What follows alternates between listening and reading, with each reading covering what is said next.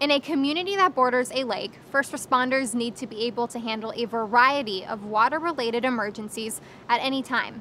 The Flower Mound Fire Department has added a new skill with its flood and swiftwater rescue team.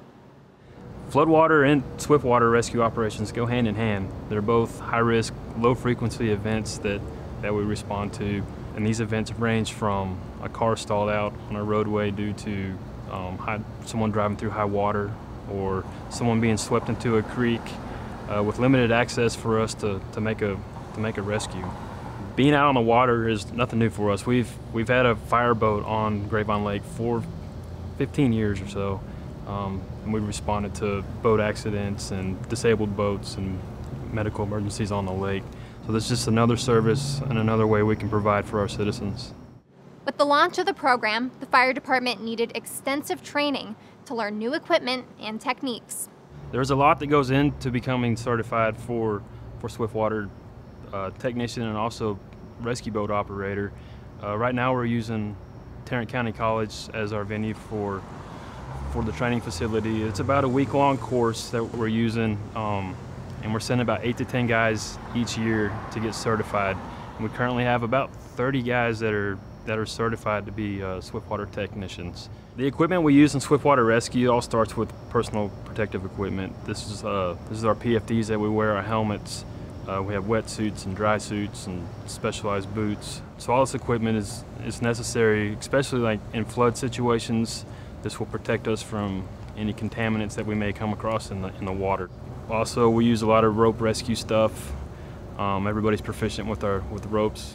Some other equipment we utilize is our rescue boat here. It's an inflatable boat. This gives us the capabilities to make more technical rescues in confined quarters, such as up in the creek or in flood situations. This training and equipment has already been put to use, assisting multiple crews throughout the region. First and foremost, our water rescue team is here to protect the town of Flower Mound and its citizens. We're also available for any kind of regional response, even a state response if we're requested. Our team has responded to several calls in the last several years, including several calls in Denton County and Argyle for flooding rescue situations. About a month or two ago, we responded to a victim in the water that was unable to swim and somehow got on the other side of the creek channel and was stranded for about 4 to 5 hours, was hanging on a tree. We were able to use our inflatable boat to make a rescue. Without this boat, I'm not sure how we would have ever made access to him. And with the opening of Fire Station number 7 in 2020, Flower Mound's flood and swiftwater operations will only continue to expand. When Station 7 opens, we'll be operating our swiftwater team out of that location. We'll be adding more personnel.